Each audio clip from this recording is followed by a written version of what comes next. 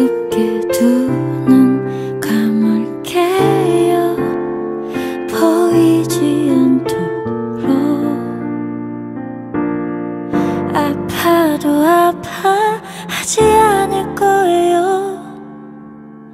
이렇게 이를 악물고 눈물 참을 거예요. 걱정 말아요. 그냥 가던 길로 지나가 주세요.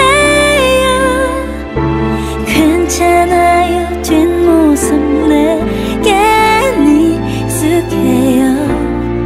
멀리 가버린 뒷모습 보는 여긴 내 자리인걸요. 근데 왜 그댈 자꾸 부르고만 싶죠. 단 한 번만 돌아봐 주면 안 되나요? 어차피 정해진 이별인걸 달면서도 왜 이러죠?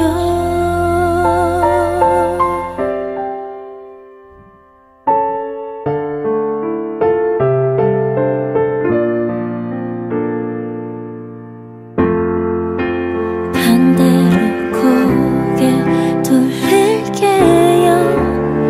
흔들리지 않도록. 아파도 아파하지 않을 거예요. 이렇게 이를 악물고 그댈 놓을 거예요. 걱정 말아요. 그냥 가던 길로 지나가 주세요. 괜찮아요. 뒷모습 내겐 익숙해요. 멀리 가버린